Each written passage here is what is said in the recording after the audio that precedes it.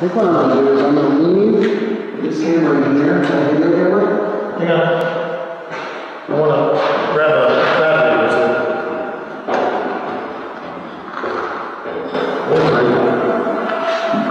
or two. Did you just make a squeaking noise? Like a door squeaking open noise? I heard it too. Now watch. Stop. I just set that up there. Okay, don't worry about it.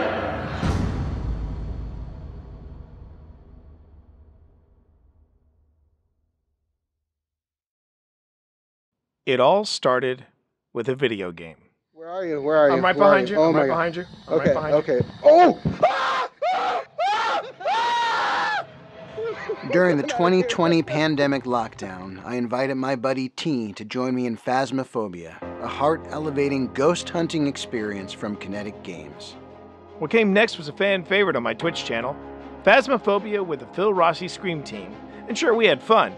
But as we started to see the end of the pandemic, I got a call from Phil. How would you like to do this for real? And now, here we are. Just two dads living their best life while investigating the afterlife.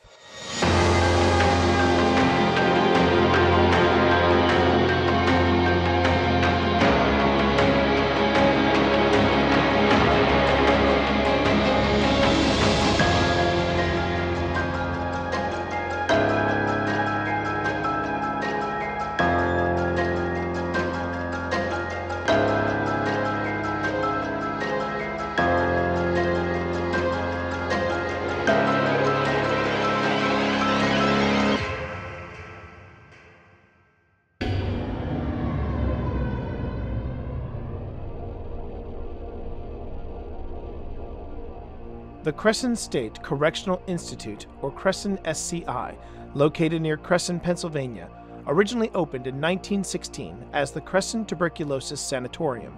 Located in the Allegheny Mountain range, the sanatorium was considered ideal for treating tuberculosis due to abundance of fresh air. The administration building, still standing today, was built in the European style with gargoyles on the tower and the crests of Scottish clans cut into the sandstone as a nod to the center's patron, steel tycoon and philanthropist Andrew Carnegie. With the introduction of new drugs and treatments for tuberculosis and the demand for sanatoriums declining, the Cresson Tuberculosis Sanatorium was incorporated in December 1956 and rechristened as the Lawrence F. Flick State Hospital, run by the Department of Public Welfare to treat the mentally ill and mentally incapacitated. Tuberculosis patients already in residence refused to be transferred, concerned for their physical health. The Lawrence F. Flick State Hospital remained in operation until December 1982, when jurisdiction over the center was transferred to the Bureau of Corrections. Construction and renovation of Cresson State Correctional Institute began in 1984. Its design of new housing units for inmates, prototypes for future institutions across the Commonwealth. Cresson SCI opened in 1987, becoming a medium-security correctional facility for men, housing serial killer Joseph Kallinger, who lived out the remainder of his life until 1996. The facility expanded for women, and in 1998, SCI Cresson opened the Secure Treatment Unit, housing 50 of the most violent juvenile offenders between the ages of 16 and 21. It was already an overcrowded facility, with 802 inmates when it was designed to hold 499. Throughout their years as a correctional facility, SCI Cresson was still accepting and taking care of medical patients. There was little to no segregation of criminal offenders and those struggling with mental illness. This led to many incidents, both documented and undocumented, of verbal and physical abuse, sexual assault, and torture. In 2013, a federal investigation concluded that Cresson was warehousing mentally ill patients in solitary confinement for 23 hours a day. Inmates got worse under such conditions. Wardens were also found to use excessive force.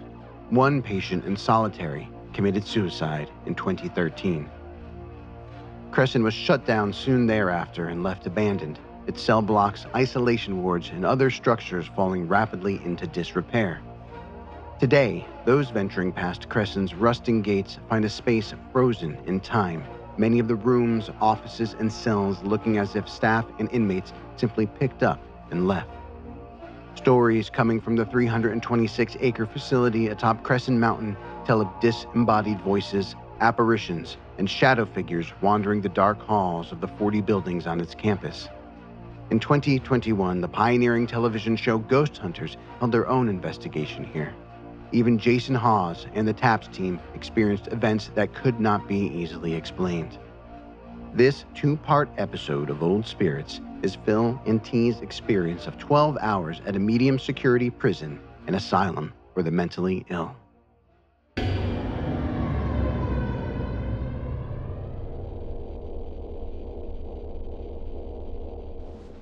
We're just going to jump on in. I want to kick it off with this clip right here. By the way, we're doing it. We are doing it. We're definitely doing it. Okay, I'm getting this. Are you feeling that breeze? No. I'm feeling a cold breeze right here. So I wanted to start with this because this is one of my favorite memories from Cresson SCI. We are diving in. We are surrounded by solitary confinement. It is cold. The wind is howling. And you lean over to me and go, we're doing it. Yeah. Because I think that's, in that moment, it's when it really dawned on me. We had been kind of going through the setup and the tour and everything, and just kind of really, the moment hit where we were set. Yeah. And we were getting into the investigation, and it hit me in that moment of just, wow, this is a huge jump for us. Yeah, so what got us here? This was actually your brainchild, I remember. You made this happen. So I had originally found out about Cresson through Tina, was looking for places fairly close by that we could go, and it looked like an incredible spot. And then West Virginia Paranormal posted something about a Cresson investigation. Now, you had them on Don't Turn Around, right? Yep, that's right. Yep. Okay. That's right. Mr. Johnson, who's lead investigators, he was on Don't Turn Around, and they had been out there a few times. And at this point, it had just been opened up to the public for investigations. This is brand new territory for paranormal investigators. Yeah, which is what made it so exciting, too. I mean, for me, this was, and I remember saying this to you just before I passed out in the car, that the 12-hour investigation that we did was almost like a boot camp. It was a hardcore boot camp for anybody that would be interested in doing this sort of thing. Yeah. I wouldn't call it a first step or an introduction to paranormal investigation, because it was the real deal. Yeah. I mean, from beginning to end, right. You're committed. You're in it. You're in it. You are in it. Now, I thought it would also be a good starter clip would be this one right here that I know it's been the debate of many a paranormal investigator, but I think this one kind of sums up the OSI policy concerning orbs. Let's watch the screen. Let's just watch the screen.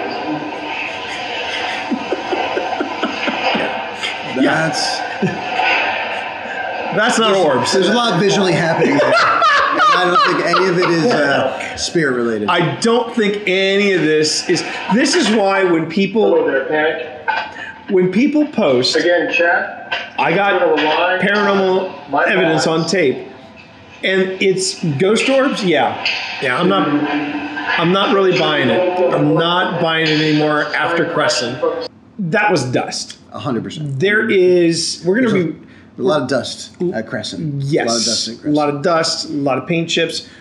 Please, God, no asbestos. I mean, there's a lot of stuff happening. Taking that one on faith. Yeah. Our first stop was solitary confinement. And so we march our way through. So let's set the scene. Yeah. We are at the tail end of a... We could not have asked for a perfect night for this thing. A major nor'easter had passed through the area. If you're not from the East Coast, a nor'easter is basically a fall, winter, almost a cyclone-type activity. Low pressure, rainy. So there was a ton of fog and just drizzle. And so we're marching through the darkness to find the buildings that we're going to be investigating, because it's a huge campus. There's more than 17 buildings out there. And these buildings just loom up out of the fog as you approach them. And that already... Straight out of a John Carpenter film. Yeah, either that or Silent Hill. Yeah. Either way, it's... Oh, that's right. I remember we were walking through, and I went, whoa. Yeah. And Phil was like, don't you do that, man. Don't you do that. And I was like... Yeah, so we start off in solitary, where some of the inmates were kept in their confinement in their cells for 23 hours a day. Yeah, and quite a few of those inmates had certain mental health issues. It was not a pretty scene, and that's it has a lot to do with why Cresson was closed down in 2013. But we come into solitary. There's no electricity anywhere on the entire campus. So it is dark. It is cold. Pitch dark. It is cold. And we come in there with just our little flashlights beating away the shadows, and we get set up and we get ready to roll. So this first clip is actually a compilation. This first clip is the value. We're going to talk a little bit about the value of gear, because this is one of the only clips that I could provide for this particular investigation, because you'll hear in the original audio this, and I even have it captioned, there is a buzzing sound, which is coming from my camera. Because at this investigation site, in this 12-hour investigation, my camera conked out within the first 2. And that was a bit of a heartbreaker. Yeah. That was a bit of a heartbreaker. The thing about gear, when you hear about, when you see the professionals with all the different cameras that they have and with all the different recorders that they have, and you wonder, are they wasting their money? Is that overkill? Is that overkill? Are they just making more work for themselves checking each camera? The answer is yes, they are making more work, but they're also covering their bases. Right. Because had it not been for Phil's camera, we would have had no visual evidence whatsoever. Yeah. And so redundancy is really important in this. Absolutely. And that's what brings us to this particular clip. Are you still here? There's the buzzing in the camera, which was its death throes, if you will. Remember, that was the thing I thought was the alarm from the TWA.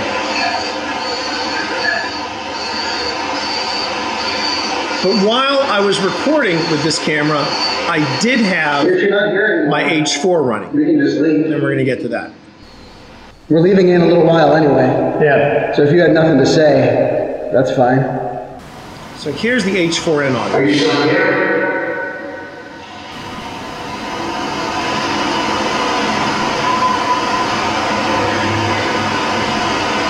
And if you listen, you'll actually hear something in the distance. Again, this is part of the process. Now that we have the original audio, I'm going to go back. I'm going to run this audio through Adobe Audition. And the next part of this clip is going to show you what I picked up. Are you still here?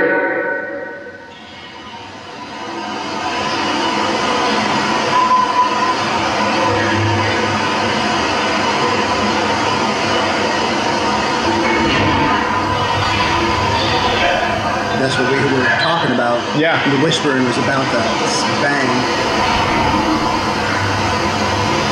This was our first residual haunting, because we didn't hear, it wasn't until I enhanced the audio that I heard the sound of the doors slamming. I heard the alarm. And that's the importance right there of the of the redundancy of equipment. You've got to have, and just in case, like for example, with the audio on my camera, I had that odd intermittent buzzing sound. Yeah. While some of those bangs could have been residual, I mean, there were definitely a couple times where we did hear bangs. And again, it was unclear. I always take bangs with a grain of salt, but there were a few moments where we did hear what sounded like cell doors opening and closing, which maybe we didn't capture, but still, I mean, it was just such a wild experience. It was. It was everything. It was fantastic. For us, it was everything you would want an experience of a investigation at a former correctional institute to be. Now, being the resident skeptic between the two of us, That's him. that's me. That's not to say that I am skeptical. He's critical. That's what I like to think of us. We're not skeptical so much as we're critical. Right. But one of the things that I would say is that because of the weather, we had to be very careful because a lot of times so Cresson, from the geography point of view, Cresson is on top of a mountain. Right. And so we were getting gusts of wind, but the gusts of wind didn't sound like they had slamming doors behind them. No. So there was a real, and we're going to talk though about the environment a little later. We're still in solitary in this clip, and but I was really impressed with some of the stuff that Phil caught and brought to my attention in his video and audio, like this moment right here. So coming upstairs, and I'm coming towards the device here. I'm just going to show you real quick how it works.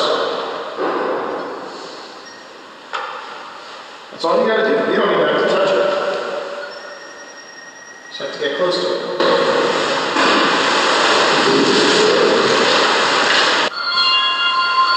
That's good. That's good.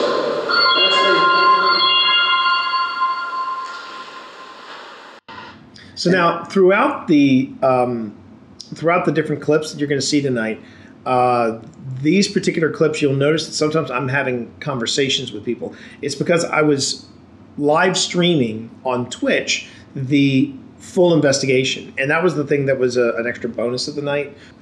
So that voice, Yes, that unintelligible voice, that voice. I was trying to figure out what it said, but whatever it said, maybe I don't want to know what it said. Well, it wasn't a shuffle, it wasn't a foot, it wasn't any of the noises of the stairs, because again, when we listen to this stuff and when we review the evidence, I really try to do my best to learn the audio characteristics of the space. Yeah. And I heard nothing else like that particular voice. This place was quiet. Yeah.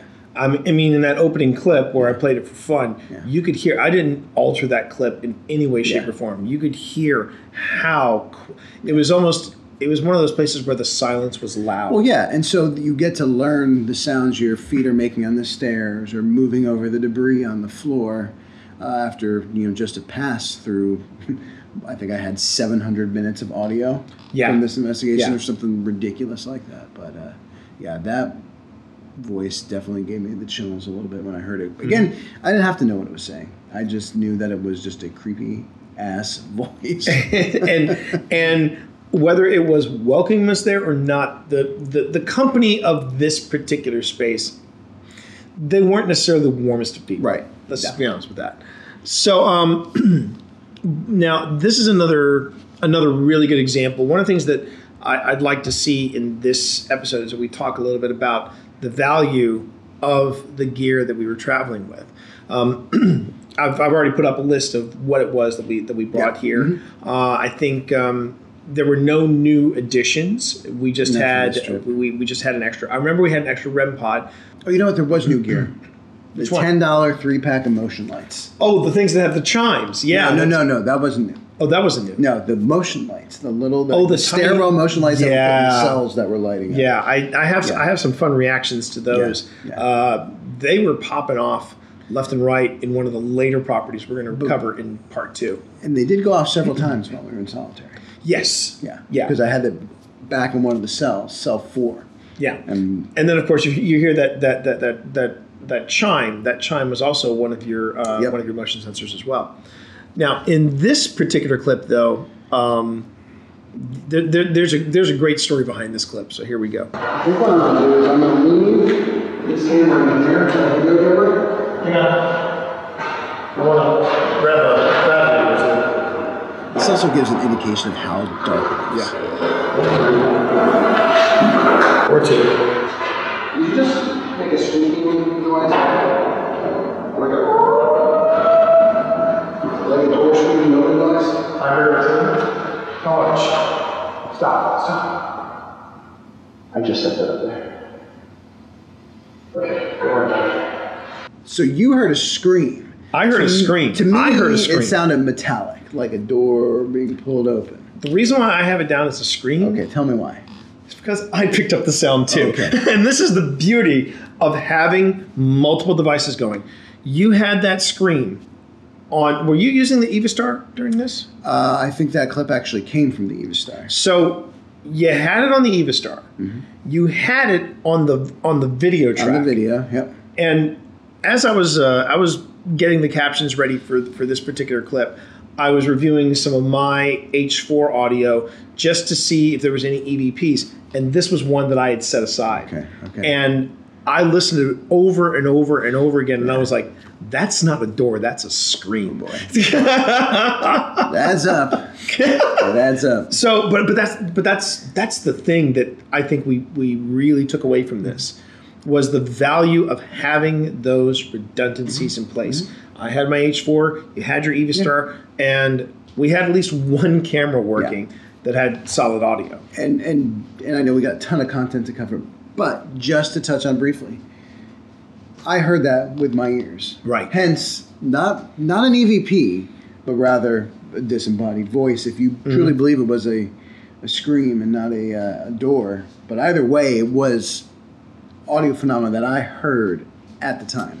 Going back to one of the things that we talk about in one of the previous 5-Minute Paranormals is that the only disembodied voices that I've been hearing have been in some of our later episodes, or some of our later investigations, like when we were at Linville Manor and, of course, Gettysburg, when we caught the whisper in the basement of the Jenny Wade house.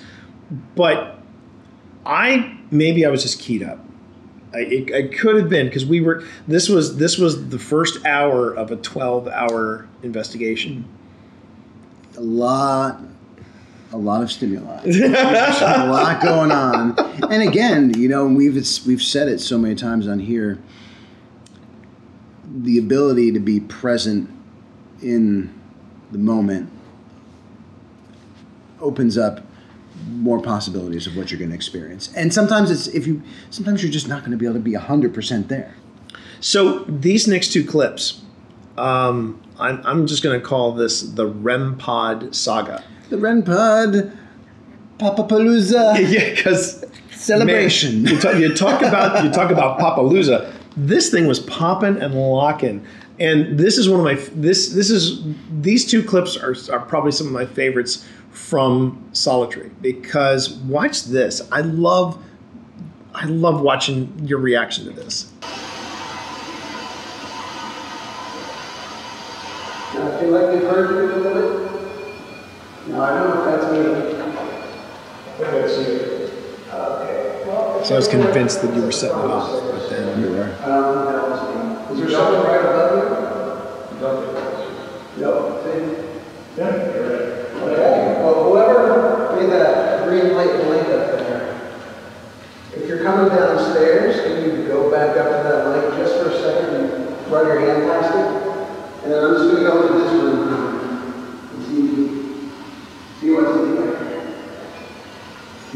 Yeah. That's great.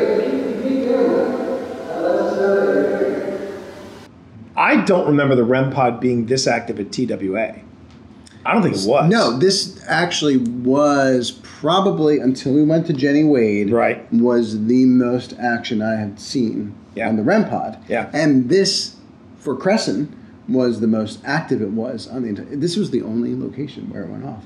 Now, here's a question. You did I know we're doing a lot of references to 5-Minute Paranormals, but as you can attest, we've ran a lot of them. We did a review, and what I was curious about with this, is it possible to set off a REM pod from underneath it, or is the field only around where the antenna is? I mean, I would imagine maybe the field extends downward, a fraction beneath it, right? Well, you obviously weren't setting it off. But here's the thing: it only extends so far. Right. I mean, it's technology powered by a 9-volt battery, and you're a full antenna. And it's a full story above you. Yeah, it's a full story above you. That's the other thing. And later, and I'm not sure if we have it in the clip. Oh, it's coming. Multiple times I walk back and forth past the REM pod, like literally stepping over it, and it doesn't go off because I had the range set as narrow as possible. And as well. In this case, the REM pod isn't even letting you go by it. This is a long clip, but it's so worth it. So worth it. So there's the motion sensor back there. Yep. Good range on it. Back that up. Okay, so I'm coming up. Now look at how far you are from there. Yeah, and that's, you got to be right up on it. Nice cut. Remember last time I walked right by that sucker? Yeah, you sent this to me today. Can you do that so again? I've got 2 angles from this. I love this. Don't be shy.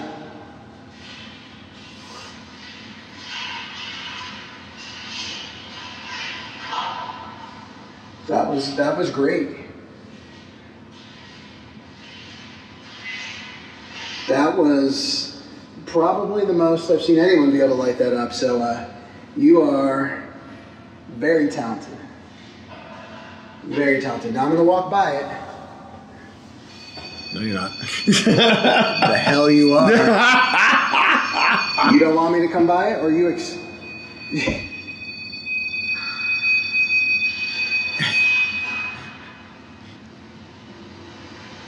Oh, yeah. I just heard a Yeah, I heard a sound from one of the cells up there. Yeah. Cell 4 just lit up too. Your thing's going off over there, my friend. Oh, okay. And remember, I was having problems with Simon that night. Yeah. But you weren't having any problems with your REM pod. See, now it gets stronger when I step away.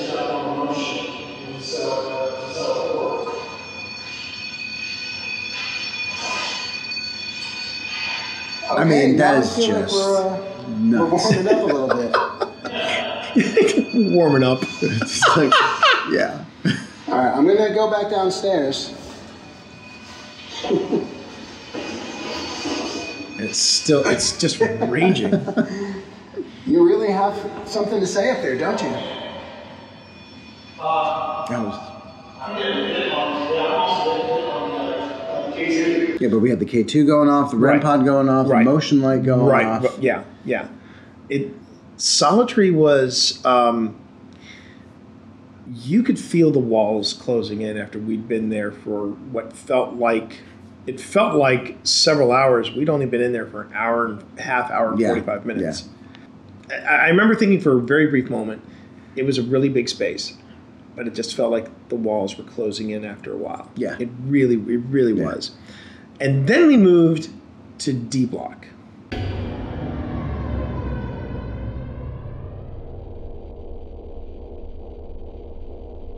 So again, paint the scene. What was it, when we headed out here? So D block was, again, one of the more modern structures on the campus.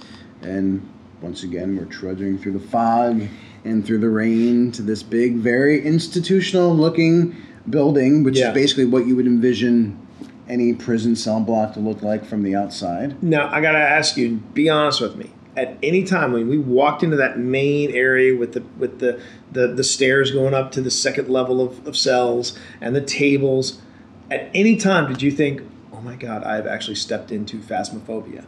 Yeah, right away. When we walked into D block, it was the map. It was Kinetic Games. It was the map. What started us on this adventure. So in this particular clip, now you sent me this clip, and I got very excited about it at first. And I'll explain why at first, and I'll go ahead and play what we got here. So sorry. And I will defend it to the death. I'm sure, but you got to hear me out. But yeah, that's what's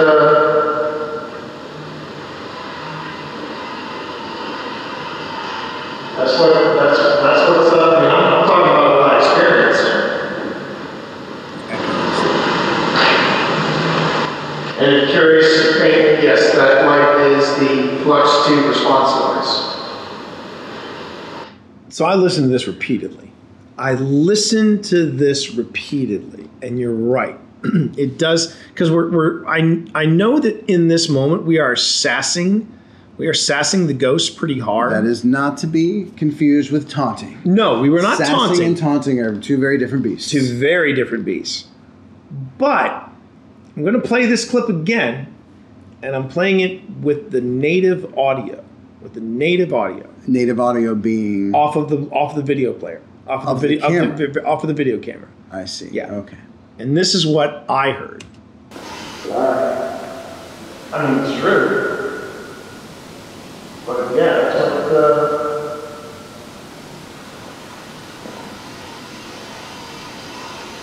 like that's what's I'm talking about what I experienced.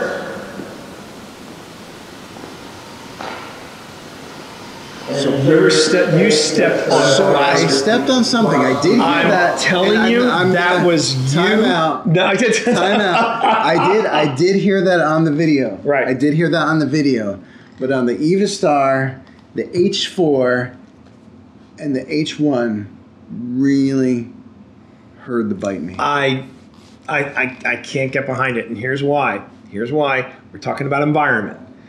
The problem with an environment like Cresson, like any of these properties that you talk about on Don't Turn Around and otherwise, is that they are slowly deteriorating. Oh, yeah. Slowly falling apart. Yeah, and there's debris everywhere. There's debris. And we're crunching on stuff as we're walking by, and I don't dispute that at all. Which is why I went through every single recording before I sent you that. I could have used and that. I should have stripped the video audio. You should have also sent me the H1 and the H4 and say, and now we have learned a lesson about when we move forward, because I will argue that was just because this didn't happen just here. It also happened in the woodworking room. Yes. And absolutely. It also happened in here again. There were several times that you sent me something that said, hey, T, listen to this. And I would listen to it and I'd go, ooh, that is compelling. Then I would go back to the native audio. And just to go back, I will also talk about that scream. Mm-hmm. That scream I heard on two different sources, and I heard it in the native audio. But it was not there. That was your foot breaking a piece of plaster. And just philosophically where I disagree is, just philosophically, the $30 camera mic versus the $300 H4 and the $200 H4. Of course. Better pickups. But perhaps we will come back around to this particular piece of evidence on a 5-minute paranormal. That would be great. And break it down, and then he'll be eating his breakfast cereal. Whoa. Yeah. Damn. No, I better be right about this. You better be right about this. Okay. Don't worry. I knew you were going to get sensitive about that. I'm not sensitive. No, you're not. Sensitive. You just threw down on me on camera. Let me put it this way. Is it not a voice? Very likely. Is it definitely my foot on debris? Definitively. Not necessarily. Thank you for this final episode of Old Spirit. We hope you've been enjoying this adventure. We're done. No, okay. But I think that brings up a good point. It does. You got to ask these tough questions, and you have to be able to entertain both possibilities. Yeah. that you don't have evidence for either. Right? But I tell you what. Let's throw this out to you all. What do you hear? Do you think that was the pickups distorting the sound enough to make it sound like an EVP? Was it an EVP slipped in somewhere? Because I know you've talked about that before. About sometimes EVPs, they do slide in. Yeah, they slide into the sounds. Or was my estimation right? And it should have been on the native audio, and it was Phil's foot. We would love to hear it. Make sure to drop something in the comments about that. We'd love to get your opinion. Now, this clip, however, I'm not contesting at all. It's so windy. We're not sure if we're going to need it. So if you can make a little more noise for us, or just go up to that red light next to smokes, go on ahead and do that. Right. That was instantaneous. And that was the native audio. You had sent me some of the audio as well, but because of the echo and the pickups in the Evistar, it was really hard for me to pick that out. But on the native audio on the camera, that note popped. And I will say, for most external mics you buy for cameras are going to be unidirectional. Yes. Which is certainly beneficial if your audio source is directly in the plane of that microphone. Which is, again, why it's so important to have multiple devices. Again, yeah, and again, that is one of the. I think that was one of the things that we reassured ourselves that all the redundancies that we were piling on, all the recorders, all the different devices that we were bringing, it all was justified based on what we were able to bring back from Cresson. I think what we were really fighting against the worst was the echo. Yes, the echo was pretty rough. And then I'll go back to the echoey audio. There you go. And I'll be like, see, it wasn't my foot. It's a You're not going to let that go. You're not going to let that go. I see how this is. Mom, do you see what he's doing to me? I know you watch. You see what he's doing to me? This is what I have to put up with. Just like in this clip right here. Because I hate it when he's right. Not much to do. But he doesn't. We have to do from the boys.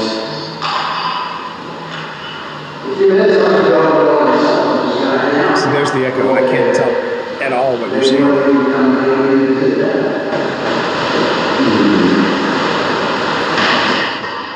Now, that's what I heard. I heard a groan. Yeah. Did you actually pick up something off that? I heard a groan. Okay. It was like a groan or just a weird sound that was definitely not either of us, because again, that different kind of level of reverb on it. There's not as much echo on it. It sounds like it was close to whatever the audio source was. Yeah. But it sounded like a groan or a moan. Yeah, that's what I heard. But and this was something that, as we're watching this, it reminded me of something, when you were talking about with the onboard microphone on a video camera, don't necessarily rule out that microphone. Don't rule it out at all. I've caught some of my best EVPs on that. My first EVP was caught on a video mic on the cheap camera. On the actual camera quit. Microphone, right? On the cheap camera that quit on me there. Yeah. That was where I caught my first one at Belgrove. Yeah, you don't know what's going to pick up what. At the end of the day, you don't know. You don't know. When I went through my audio, I was picking up very little, but apparently things were busy in cell block D. All right. That's with two Z's. Yeah, exactly.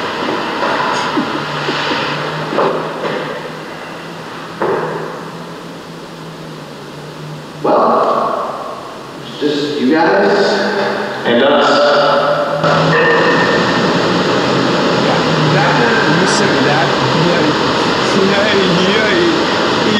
That was one of those late night discoveries. And of course I was in the weeds of doing the review, and I had to listen to it multiple times. And I didn't really want to listen to it multiple times after midnight, but I was, because that's what I do for you, man. And all of you. I was gonna say, hang on a minute. Hang on. This coming from the guy who was insisting that all these EVPs that he missed that I caught, it was because in sitting here, he basically said it was buffering. So don't even. I didn't miss them. I just didn't watch it. Okay. This is again one of these things that I listened to over and over again, and I said, "Oh man, I'm glad I didn't hear that in real time. I'm glad I didn't hear this in real time." But here you go. Show me what you got.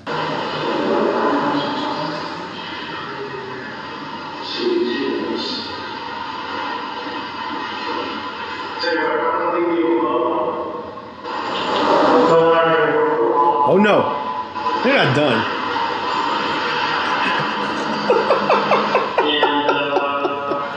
Do I need to play that again?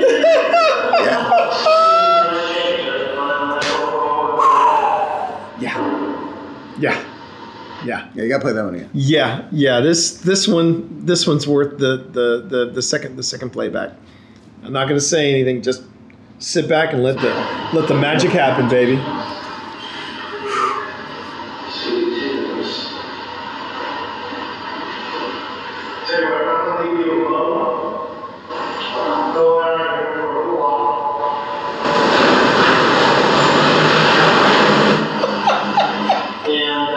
That is some freaky business.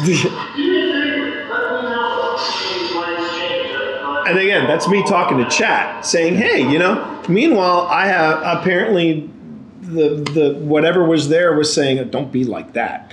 This is why we review.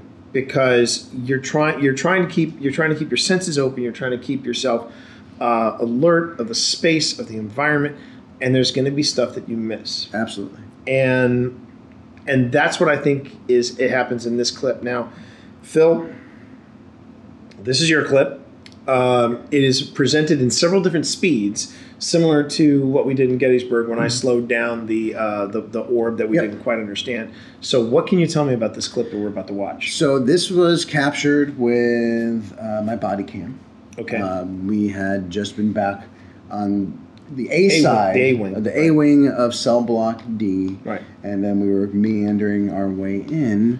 And as I was reviewing the POV cam footage, I'm kind of panning, I'm turning toward the columns, the upper columns. And that should be where we pick this up. Yep.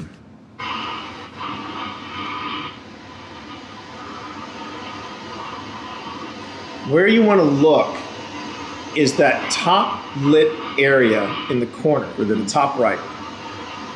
And don't worry, Phil's going to replay that at a slower speed. So you see the column in the center of that lit area, and then something pokes out. It actually leans out. Yeah. You see it lean out. And Phil went even so far as to... you really see it lean out, too. That's the thing. He actually zooms in. I'm getting chills just watching this. And it's darker than the column. And I went on ahead and ran this through Premiere just so you could see, we could get a little more detail. This is where it's at its height. And there you are. Leans out once, leans out twice. And the third time right there. Third time. And then I feel like that last time. Then when it comes back, when the camera comes back, and you just got to wait for it, but when the camera starts panning back, you really see it lean out there. Right there. Yep.